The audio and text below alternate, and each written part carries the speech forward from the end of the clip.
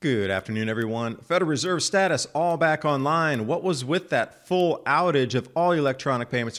Trillions of dollars affected. Test run, maybe. Article out trying to compare U.S. food CPI with 10-year U.S. bond yields. I don't think that's really going to correlate any longer with USA going negative bond yields. I wish my food price went negative, but with the bare minimum of $4.5 trillion in 2021 slated, food price increases. Hyperinflation in Germany. It wasn't really the hyperinflation, it was the lead up to it when prices were doubling, tripling, and then that 1 year hit 41x. So welcome to the new Germany, the United States of money printing. Remember, Bitcoin does not go down when the Federal Reserve transfer does. The last time we had a Democrat-led Congress and president was during the first years of the Obama administration. Janet Yellen was the Fed chair then, and now soon to be the new Treasury Secretary under Biden. Obamacare was passed. President Obama and Congress sent billions to banks and Wall Street. That was the perfect recipe, and gold soared more than 200% from 2008 to 2011. Patriot Gold Group has the no-fee-for-life IRA, where your IRA or 401k can be in physical gold and silver, and you may be eligible for the no-fee-for-life IRA. So go ahead and give the folks at Patriot Gold Group a call to discuss physical gold and silver. And the knowledge that Patriot Gold Group is Consumer Affairs' top-rated gold IRA dealer 5 years in a row from 2016 till present. Click the link in the description box below for more information. And now on with the video.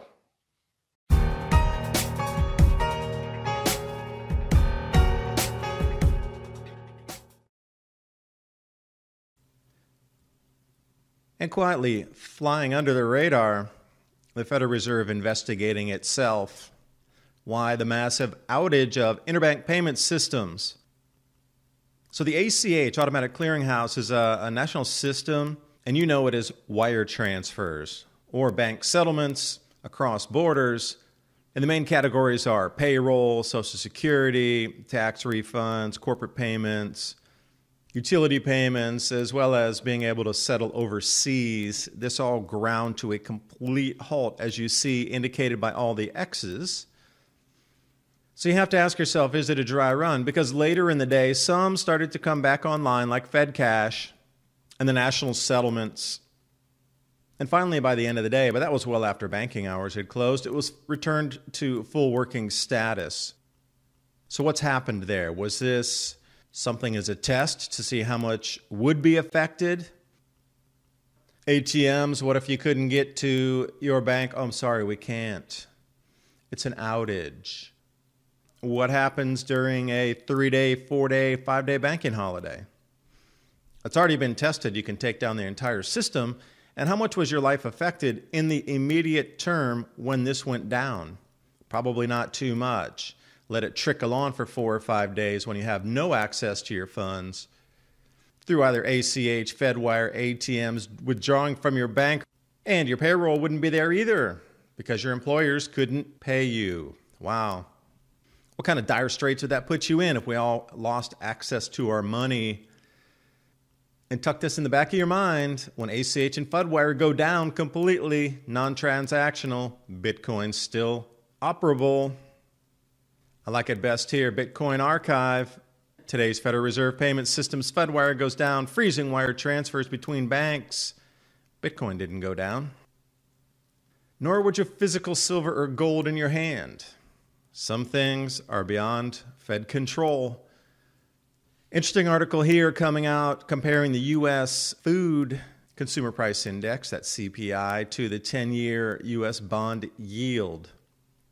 Now that's great for the U.S. that there seems some sort of correlation, but jumping over to China, there's definitely a break between U.S. pricing for pork and corn, and then that wraps right back into U.S. pricing on the bond yield and the CPI correlation. So China doesn't seem to fit the model. They're exponentially above where we would be on this. But glimpsing at this USA real yield chart, I highly doubt your food prices are going negative. I know every time I look in the supermarket, it's more expensive, and noticeably more expensive. So there's obviously a break in this CPI US bond yield parallel tandem. And then taking a wider view here of the percent of global debt in local currency yielding below 1%, 75% of all nations on earth. So seeing a debt-based system, we just can't keep going. The way the function of money is created, dispersed to create more economic activity, it's run its course, literally run its course. There's nowhere else for it to go except implode. And right on time, this grand solar minimum is going to reduce food production globally anyway.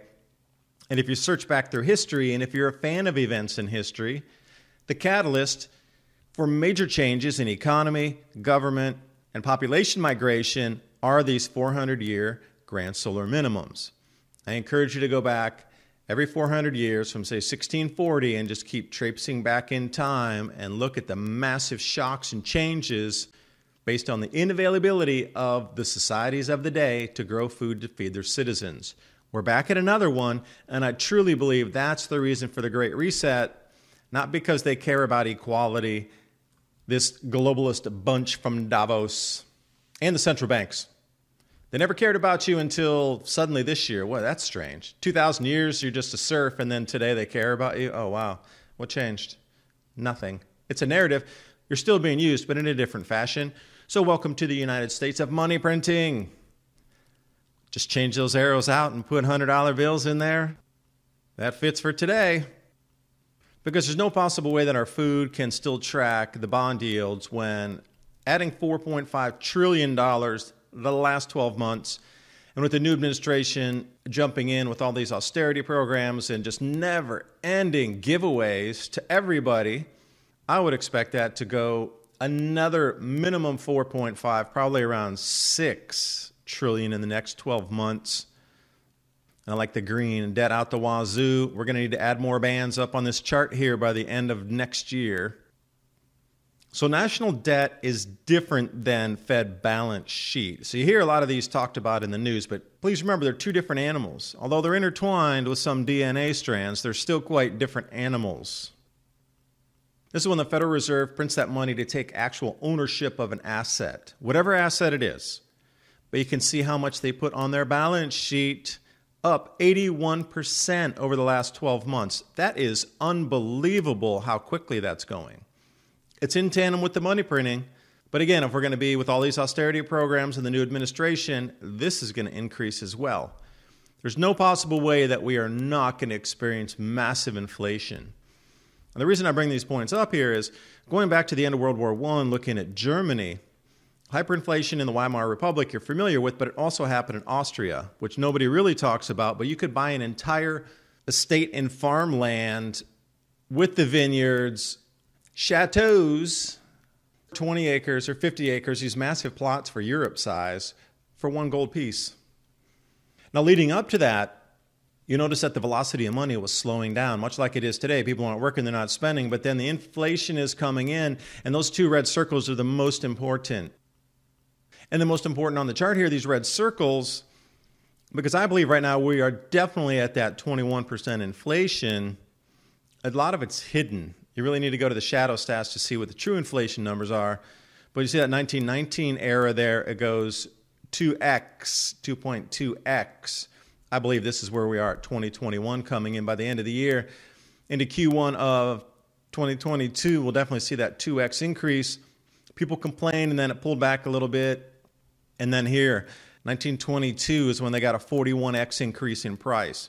It was the lead up to the massive quote-unquote hyperinflation that really did everybody in. It wasn't when it finally went to 850 million or 850 billion. Didn't really matter. It's just absurd numbers at that point. That's not what got everybody. What cut everybody down and caused the most turmoil was the lead up to that.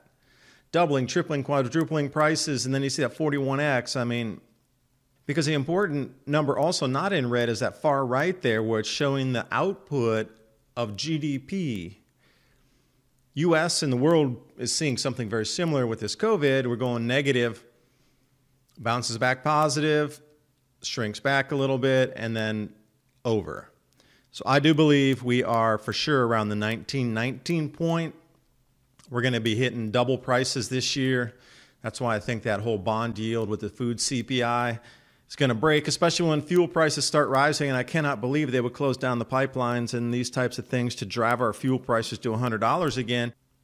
So many people out of work, food prices increasing, utility prices increasing, and on purpose now taking gasoline to $100 a gallon.